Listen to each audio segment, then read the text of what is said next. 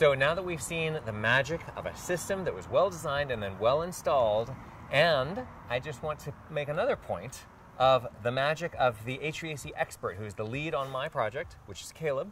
And Kaleb is 23 years old.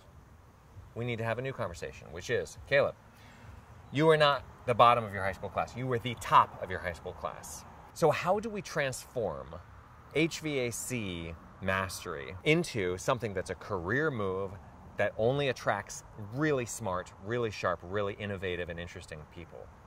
Yeah, well, the question then becomes, what do you want to do? Like, what's your interest, and where do your interests lie?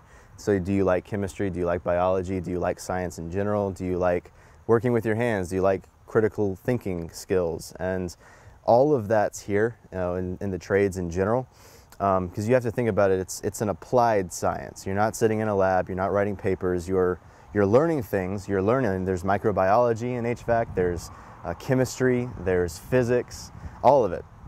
And it's all applied. It's all very focus driven towards a solution. So you're trying to solve a problem. And I think that the fulfilling part of it is that you're able to do all of these nerdy things and accomplish something beyond just a letter grade on a paper. And so, it's, to me, I appreciate it because it's always something new. There's always a new environment, new faces. I'm always talking to new people. So there's communication skills too. So I'm also an actor. So I love communicating. I love being able to talk to people because every time I meet someone new, it's a new opportunity to try out communication skills. You're always making your clients cry at the end of the... Every single time. First they laugh, then they cry, and then they're like, what they're just crying, happened? Oh, my air quality is so terrible. Please help. No.